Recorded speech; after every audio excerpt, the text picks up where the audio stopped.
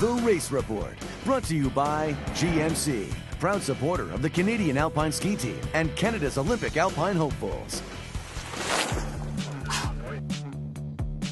Tremblant, Quebec native Erik Guay is one of a long line of Canadian racers to make his mark on the World Cup.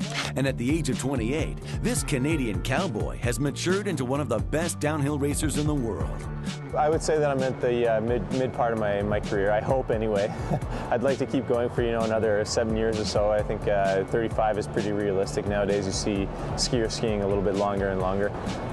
So far, my career, it's had some ups and some downs. Obviously there's been injuries here and there, but there's also been quite a few podiums and great positions. So it's like anything. It's a bit of a roller coaster, but all in all, I think I've been pretty consistent, and that's what I'm looking for. Life for a World Cup racer is no doubt hectic. But for Erik, things recently got a little more complicated. Having a daughter at home, it's not that easy to leave home. You kind of get attracted, or you want to be there all the time. You want to live the experiences, and every time you go away on a trip, you kind of miss those little steps that she takes.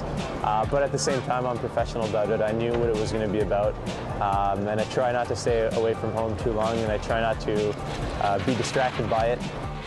Since the 1960s, General Motors has been involved in developing World Cup and Olympic race champions. Erik and his teammates have been the fortunate beneficiaries of GM's long-standing support.